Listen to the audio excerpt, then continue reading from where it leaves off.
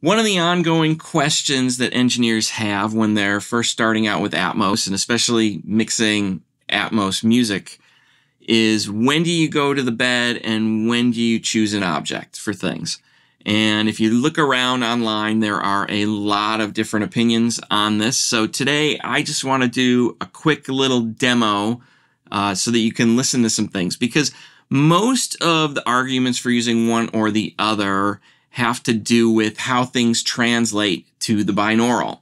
Since most people who are consuming Atmos music content are going to be listening over headphones for the foreseeable future, that binaural translation is really important. So let's grab some headphones and head over to Pro Tools so that I can do a quick demo for you.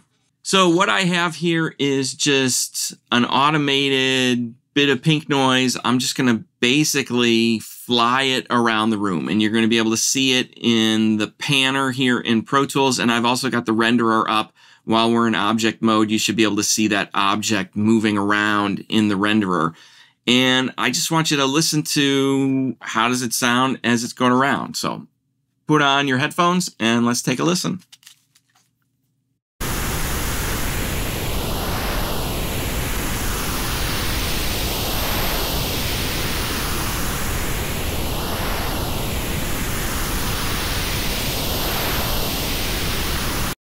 So it's pretty smooth, just moving around the room. I hear it moving behind my head, which is one of the cool things about the binaural in Atmos, to basically give us that sense of space.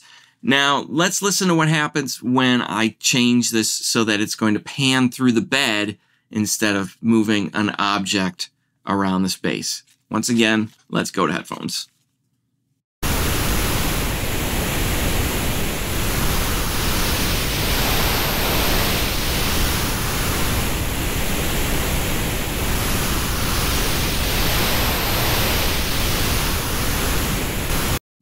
So now it's not so smooth anymore.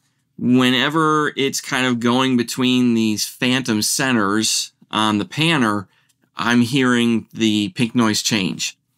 And this is one of the big reasons for me, why would I choose an object versus the bed? For me, I typically start in the bed. As far as the renderer is concerned, at least from my understanding and what I've been told, is the renderer thinks of the bed, basically it's just a set of objects with fixed position. This is really more about how we're handling things from a workflow perspective rather than changing how the renderer is going to handle it for Atmos. Now, if I listen to that pink noise kind of moving around the room in my speakers, it sounds smooth whether I'm in an object or I'm in a bed. Really, to me, this is mainly about how the binaural handles things. So my approach is pretty simple. If I want to place something in kind of a discrete location, sort of that matches the speaker positions in the panner, I'll use the bed.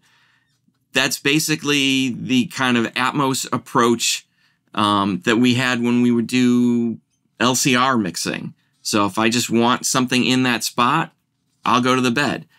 When I start putting things in the room in places in between those locations, I will go to an object.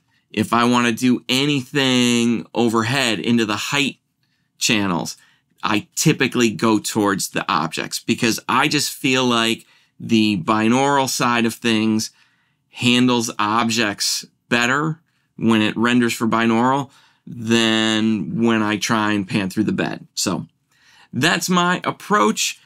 Your mileage, of course, may vary. You should really mess around and play around and experiment for yourself and figure out what you like. So if you got Atmos questions, want to find out more about Atmos, want to get your music mixed in Atmos, I'd love to chat. You can visit my website at www.staglproductions.com.